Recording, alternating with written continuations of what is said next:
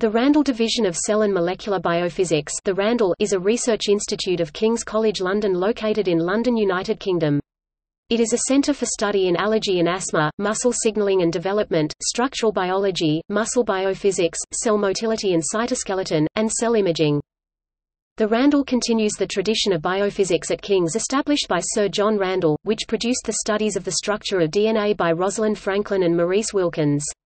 Much of this early work was supported by the Medical Research Council, who still provide the majority of research funding. The Biophysics unit expanded and in the 1960s moved to the site in Drury Lane that later became known as the Randall Institute, incorporating at various stages the King's Biophysics Department, MRC Cell Biophysics Unit, and MRC Muscle and Motility Unit. After King's merged with the Guy's and St Thomas's medical schools in 1998, the Randall Institute research groups moved to new labs on the Guy's campus at London Bridge, which became the present Randall Division of Cell and Molecular Biophysics.